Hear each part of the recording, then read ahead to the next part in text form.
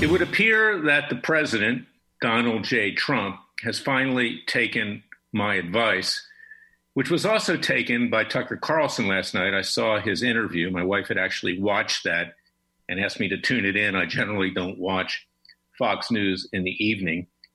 But Tucker was directly on point, and he was echoing the same thing that I am saying and have been saying for a long time, is the president needs to take control over these maniacs that are out there, radical leftists, destroying everything in sight, not just statues, but people's businesses, harming them, maiming them, killing them. And the president, at least, later issued an executive order, at least it would appear so, that he's ordering the federal police in and around the White House and other federal places to arrest these individuals and to throw them in jail. We'll see if that actually happens. To me, frankly, I'm still somewhat skeptical because this has been going on for quite a while now. These so-called protesters, they're not protesters, they're communist, socialist revolutionaries, they're Bolsheviks, are on camera. They've been photographed. They're not even wearing masks, most of them. And the Attorney General of the United States, who I call that overstuffed blowhard Bill, or maybe we should call him Puxatani Bill, like the groundhog in Pennsylvania that sticks itself back into the hole every February 2nd, for the most part. He knows who's involved here. He could have arrested these people for at least what was going on federal land. So let's see what happens. But it's time that the president take control because it's spiraling out of control. And we have right now what is in effect a leftist revolution against this country. And thus far, people on the right have been restrained and they've held themselves back and they're not doing a tit for tat. And that's good. But this is going to evolve into a very violent confrontation. And I don't want to see that unless the president intervenes directly. Now, a few weeks ago, I had a conversation with my friend Alan Keyes, former UN ambassador, former presidential candidate on 2 occasions. He also ran for the Senate in Illinois against Barack Obama. And Alan pointed out to me that the president has the authority under his emergency powers to actually take control of the local police. He doesn't have to go to the National Guard. He doesn't have to go to the military. He can just simply order the police to enforce the law. And forget about that hack, leftist, ridiculous, stupid mayor in Washington, D.C., Muriel Bowser, who had painted all over the streets Black Lives Matter on 16th Street, right in front of the White House, and termed it Black Lives Matter Plaza. Black Lives Matter is an evil group, by and large. They want to overthrow this country. They're basically a bunch of black separatists that think that they're superior to other people in this country. They're not far off from Louis Farrakhan of the Nation Islam or Al Sharpton of his vigilante con man fraudster group. This is something which I'm glad to see people are starting to talk out about Black Lives Matter because they've been deified in the last several weeks.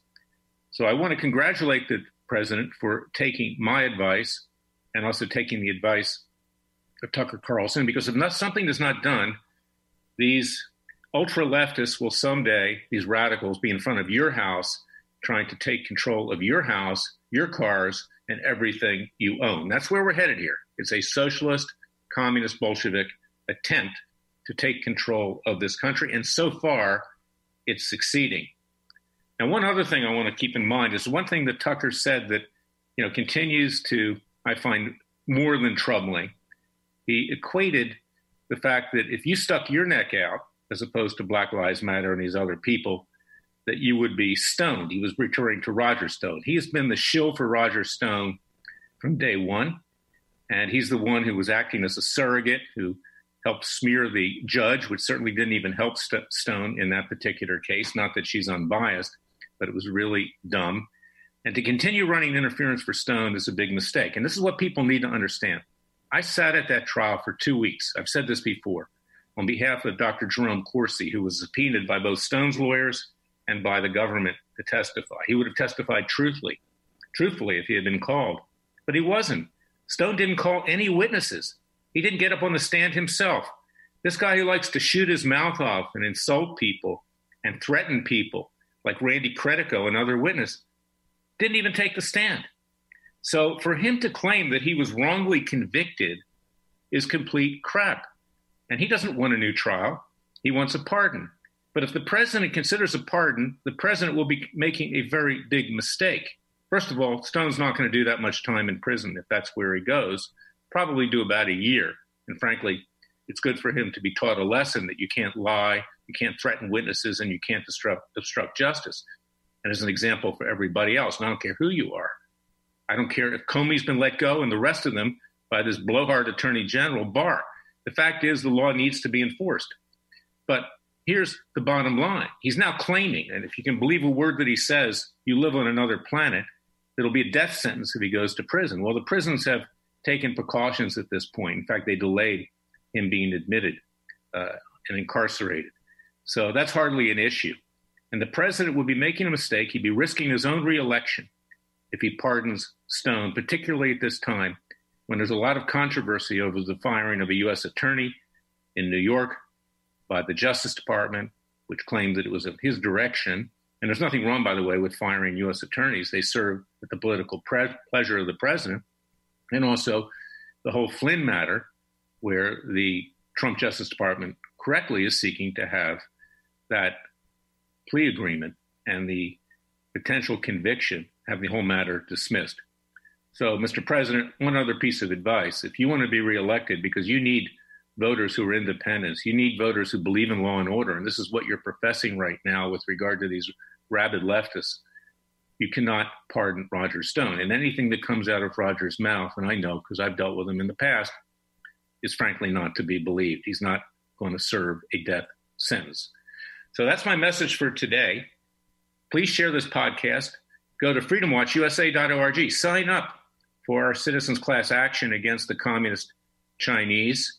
We're also filed just yesterday a new lawsuit against Gavin Newsom over these draconian orders, not just the stay-at-home orders, which are in effect forced imprisonment, but also having to wear masks, which can be counterproductive health-wise, doesn't allow you to develop immunity, causes you to breathe unclean air, carbon monoxide, and also, what's coming down the pike with forced vaccinations, which can also be extremely dangerous in certain circumstances. So go to freedomwatchusa.org, sign up for our citizens class action against the communist Chinese. See if you qualify.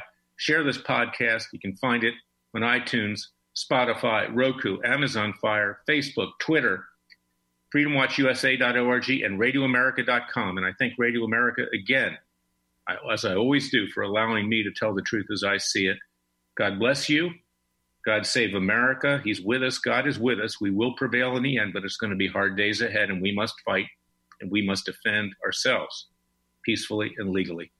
I'll be back tomorrow with another special podcast. Until then, thank you for listening to me.